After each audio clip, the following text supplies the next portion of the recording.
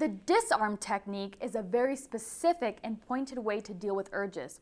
DISARM stands for Destructive Images, Self-Talk Awareness, and Refusal Method. To use the DISARM technique, you combine awareness of your urges with a very specific and disagreeable person or stereotype. So, as with all urge coping strategies, the first step is to become more aware of your urges, specifically any images or things you say to yourself that make you want to drink or use. The imagery might include seeing yourself drinking or using, thinking about what it would feel like to use, or even imagining situations in which you usually drink or use.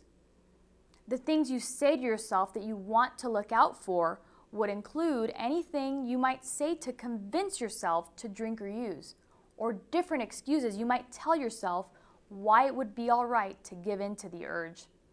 You might want to get good at recognizing your urges so that you can confront them as soon as they appear. Nipping them in the bud is easier than hacking away at them when they've gotten stronger. This is where the refusal comes in. It's quick, it's firm, and it comes with a very specific image that you create. In DISARM, you see the urge as a person or type of person that you really don't like. It may be an annoying, pushy salesperson, a spoiled 2-year-old having a tantrum, or some person from your past that you really didn't get along with. You imagine the urge as this person telling you to do something you really don't want to do. You treat the urge as you would that person.